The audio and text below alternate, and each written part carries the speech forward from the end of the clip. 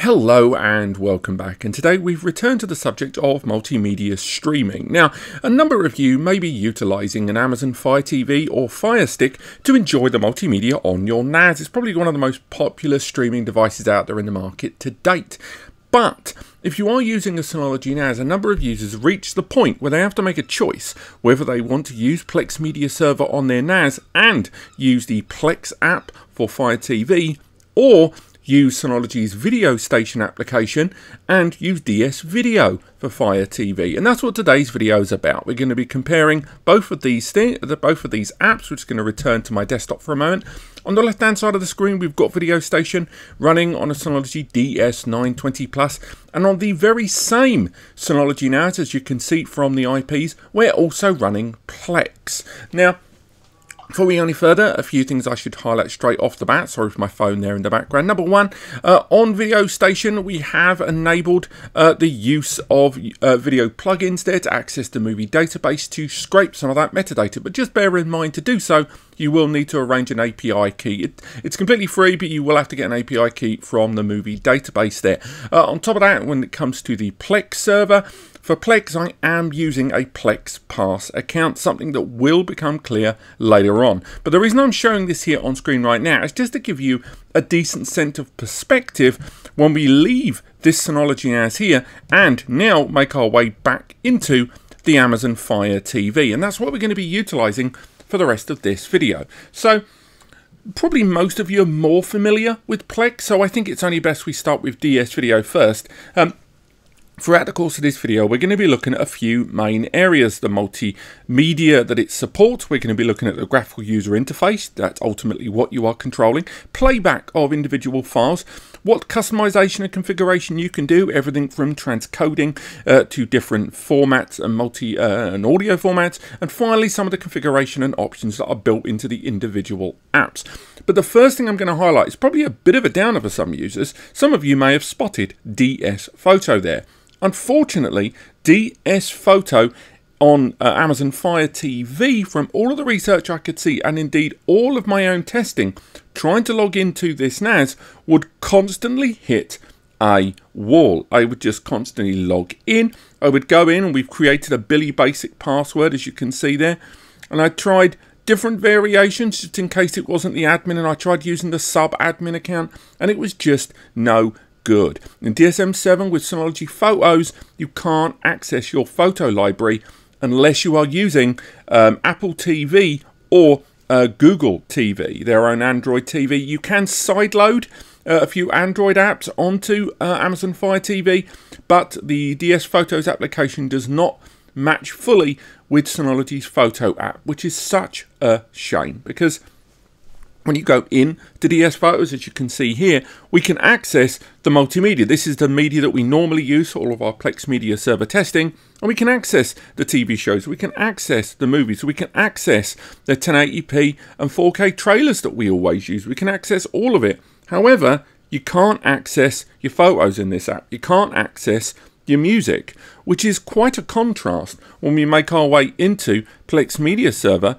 which is kind of making itself the jack of all trades. When you log in to the device and synchronize it and connect it all up like you normally would, you've got access to TV shows, sure, but you've also got access to your music. You've also got access to your photos that you're crawling with the app. So it's worth remembering that Plex Media Server is giving you support of multiple different multimedia types, whereas DS Video is only servicing video, which may be a problem. Again, if you're using Apple TV, if you're using Android TV, you can access Synology Photos on those platforms, but currently on Amazon Fire TV, it is not an option.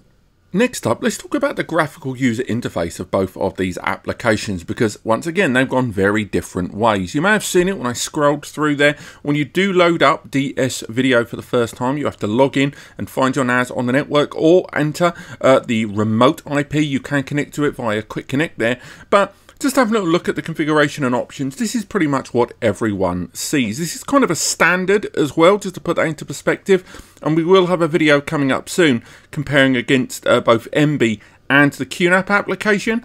But this style of GUI is heavily borrowed, and it's quite well established at this point. So for example, if we look at this QNAP here, as you can see, big blue bar on the right hand side of the screen, it's all fairly established at this point. But once we move on to Plex Media Server, we can see the graphical user interface is arguably better. Now the text is smaller, so if you do have kind of, you know, difficulty seeing things, and I don't know if you're watching this video on for the comfort of your sofa or a laptop or TV, but the text is certainly larger on the Synology app. Now when it comes to things like subtitles, there is full customization on both of these applications. But I would say comparing the two in the way information is displayed, particularly once both of them have gone ahead and scraped metadata found online, Plex Media Server, Plex, the client application for FireTV, is just a better GUI. It's a little bit more techy, so I know there are going to be users that don't really like this kind of flicky back and forth, particularly when you're using a remote control from the comfort of your sofa. But once you realise just how much configuration and options the Plex app gives you, and then you return to the DF Video app, it does come across as just a little basic. Again, that might be what you're after, but I think there's no avoiding that between the two of them, the stylistic choices that have gone into the way the information is being portrayed to you is arguably prettier and better and more functional on the Plex app overall. The same goes when you dig in and you look at the way multimedia is shown to you. So for example, if we look at the matrix here, we can see that it's showing us information about the cast here on the Synology app. We can get a little bit more about the individual people there at the bottom, the actors. Again, if you've got multiple things built in together, so if you've got all of the movies that from the Wazowskis, if you click on these names, it will list all of those together on there. If we make our way out in the video settings, things are a little light, I'm going to be honest with you. You can see the name of the file and you can play the file. That's really it. If you want to add to an existing playlist, you can do that. You can mark it as watched. But that's really it. That's all the information you get. Whereas when we make our way into Plex Media Server, Plex, I'll stop saying Media Server, it's force of habit. When we go into Plex, the client application on FireTV, and we select that exact same file there, we make our way in and we select the matrix there. What we see a lot more of the cast. Arguably, the actual initial what you see on screen for the movie, I would say, is probably a little better, I would say, between the two of them, at least at the cursory glance on the Synology.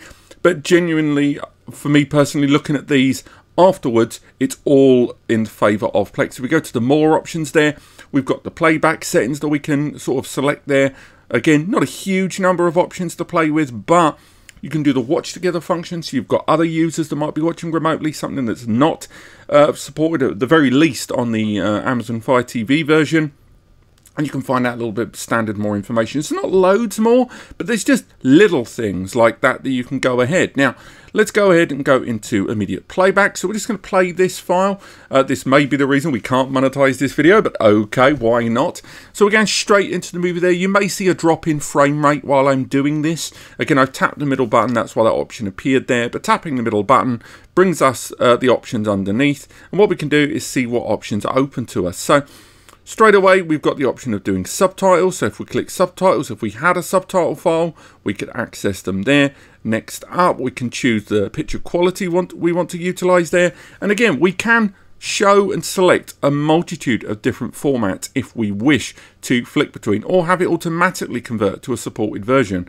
Again, pausing, nice and responsive. The same goes if we go to the options on the right there. We've got the same options, those playback settings and more that we had earlier on. But I like the fact that we can do a little bit more configuration and change there on the different formats to play.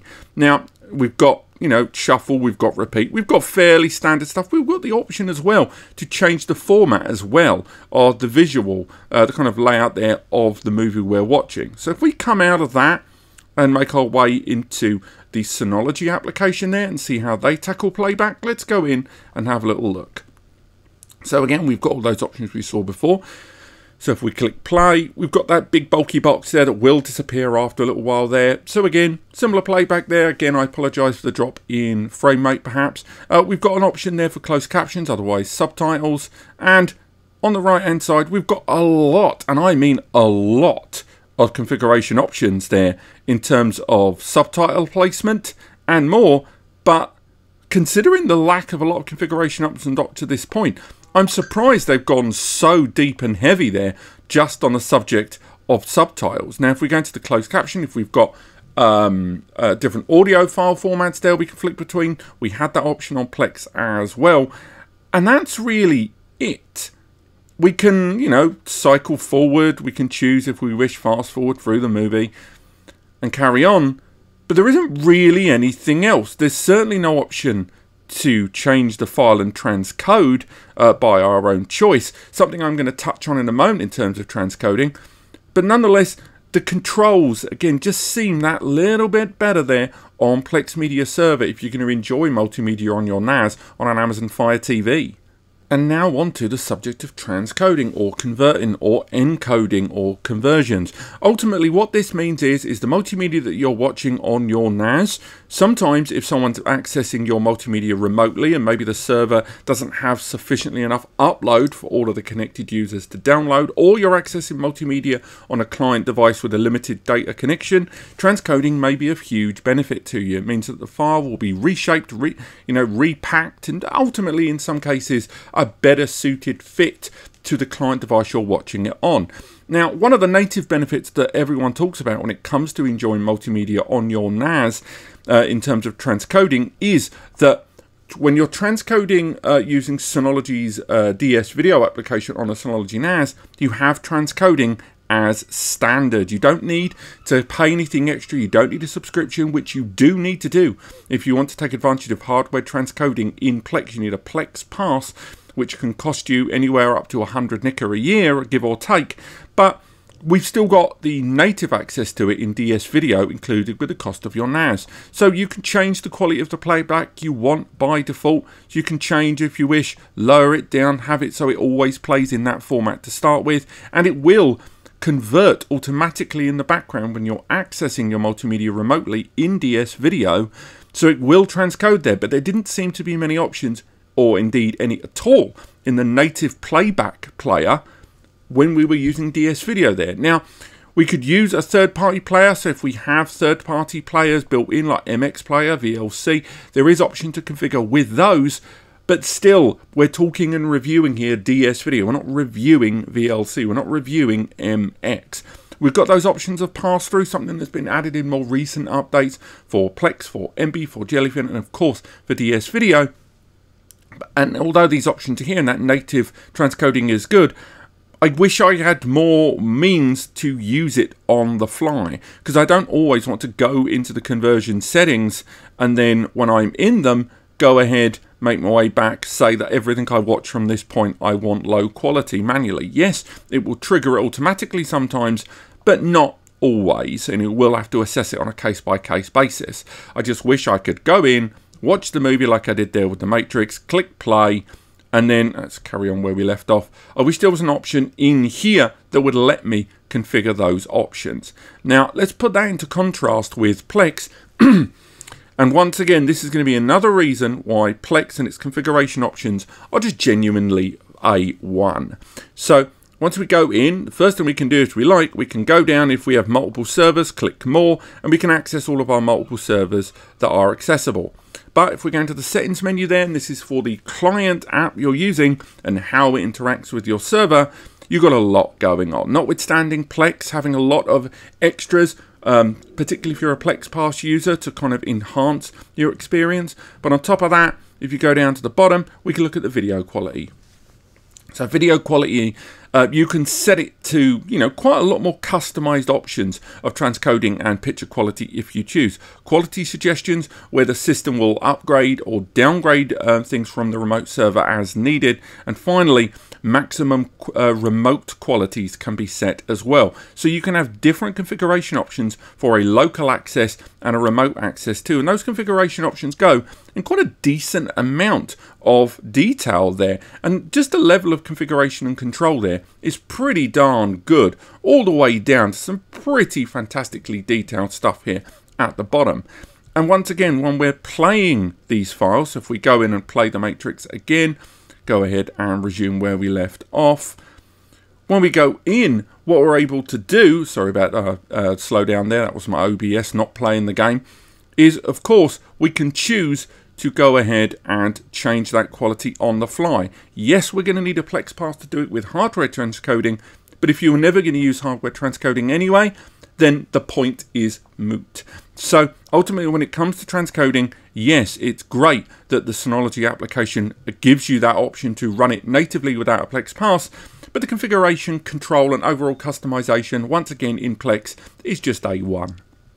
And so, in conclusion, it will not come as much of a tremendous surprise for many of you that DS Video as a baseline application is very good. It's very responsive, it does what it's supposed to do, and given that Synology have already separated photos, music and video into individual applications in DSM, and as we see a continued rollout for Apple TV, Android TV, and the option to sideload a number of those Android applications onto your Fire TV, you can access all of your different kinds of media, but you will need to use different doorways in order to do so. Playback of movies is very responsive. I like the initial splash screen of a lot of movies. I think the transitions are smooth, and I think the playback of what we're seeing here does exactly what it should. It just doesn't do it with a huge amount of customization and control, which a lot of users might not need, and it does it with a lot of the kind of options open to you being somewhat limited. It's a great little application, and certainly I can see why a lot of users prefer it to Plex if simplicity is key to you. But still, nonetheless, when it comes to comparing DS Video and Plex on your Amazon Fire TV, Plex just gives you a level of control, a level of finesse, and I would say a level of presentation that is just not available in that Synology app. And you may have seen there when I flicked on screen there to the live TV option. Yes, DS Video has the option of some digital video tuners, and if you want to use it in Plex, yes, you need to use a Plex pass there.